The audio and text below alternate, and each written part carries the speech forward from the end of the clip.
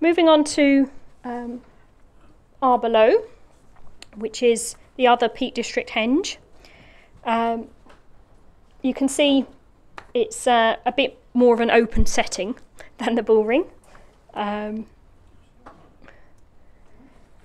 This shows you a location map. You can see on the left that this road leads westwards to the A515, which is the road between Buxton and Ashbourne. And this way it's to the village of Yulgrave. And it's in a field, in a privately owned, the access routes are privately owned to get to visit it. It's situated high on Middleton Common, again on a slight slope like the Bull Ring, but this time with panoramic views. And the name Arborough is probably of Saxon origin and simply means the earthwork mound. If we look at the plan of Arborough, again it also consists of an almost circular bank and a slightly oval internal ditch. This time the entrances are orientated northwest and south-southeast, so they're not quite opposite each other. And the inner area here is 40 by 52 metres, so slightly smaller than the Bull Ring.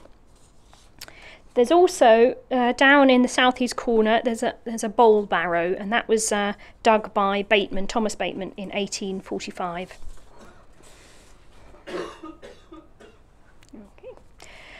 The big difference to the Bull Ring, as I mentioned before, is that there are about 50 stones at Arborough forming a rough circle inside the henge. Some of these are fragments of stones, so perhaps they could have been put together. So perhaps originally there were 41 to 43 stones in the circle. Almost all the stones lie flat rather than standing, but there are stumps in the ground that indicate that the stones were standing in the past, and they would have stood about head height. Though I suppose that depends how high your head is, doesn't it?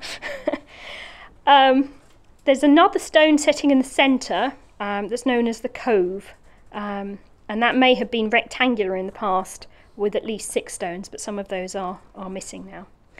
Abutting the bank to the south-southwest is a low bank and ditch known as the Avenue, and that runs for 150 metres, then it reappears after a gap of 70 metres before turning west. So that indicates that perhaps Arborough was part of or at least what's remaining, there's more of a sort of ceremonial complex there. The dating at Arborough, we know that the henge was created in the later Neolithic, and that the stone circles and the other stone settings, they're likely to have been put in place after the actual creation of the henge. The barrow was built after the henge as part of it, as part of the henge bank was demolished to provide material for the barrow. Investigations at the Bull Ring. Just to mention, the historical nature of these photographs are because these are photographs mostly from our own collections, the museum's collections, which is why most of them are not modern photographs. This is in fact a photograph from January 1903, which would have been not long after the henge was partly excavated by Gray. He excavated it in 1901 to 2. And he found flints including tanged and barbed arrowheads and leaf-shaped arrowheads, and also the remains of some ox and antler.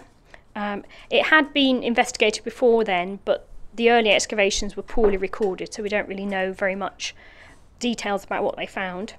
The barrow, as I mentioned, was dug by Bateman in 1845, and he found a limestone cist, so a box, a coffin made of limestone that had burnt and scattered human bones inside it, and also 2 pots, which are now thought to be later Neolithic pots, which indicates, rather than early Bronze Age pots, which indicates the barrow is perhaps earlier than we had previously thought.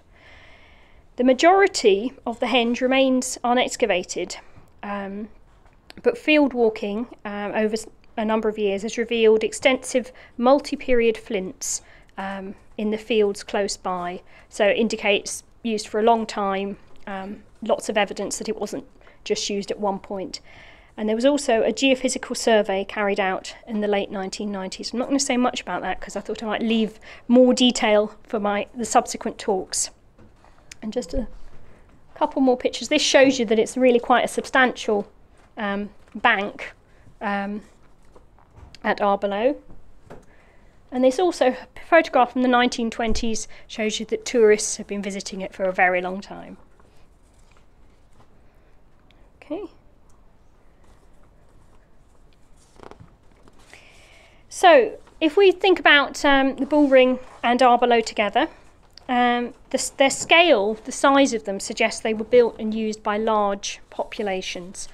One idea is that Arborough served the southern half of the population of the limestone plateau, and the Bull Ring served the northern half, if you take the River Wye as the dividing line.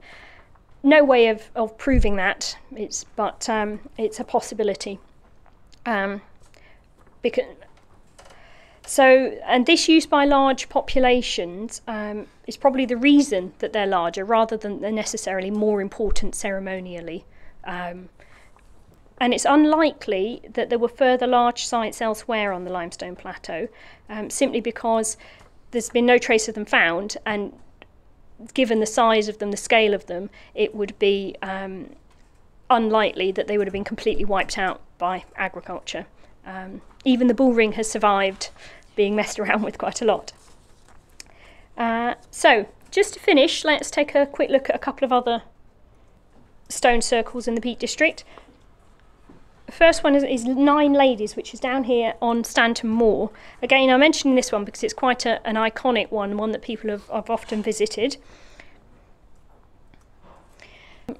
And this one, it lies amongst trees, but again it's high up on Stanton Moor, and it forms part of a line of ceremonial sites which cross the moor.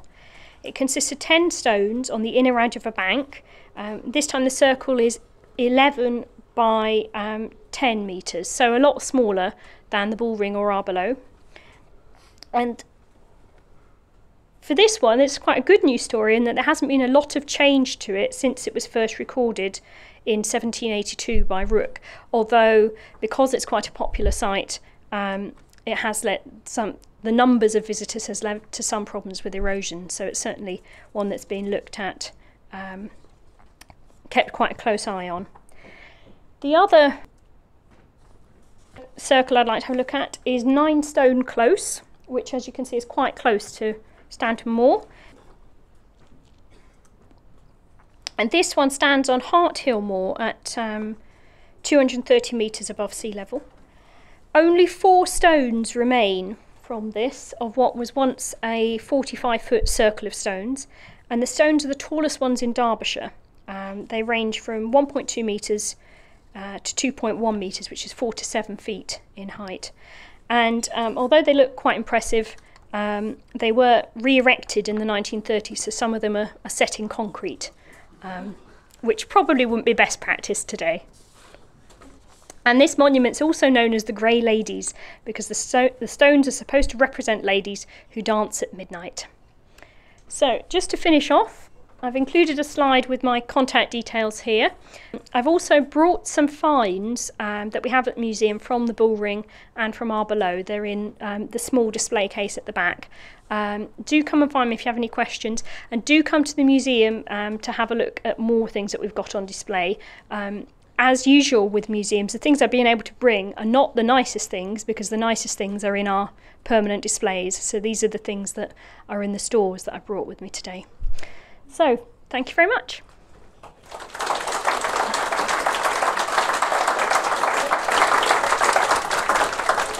Well, thank you very much, Martha. That's some fascinating archive photos there. Thank you very much for doing that.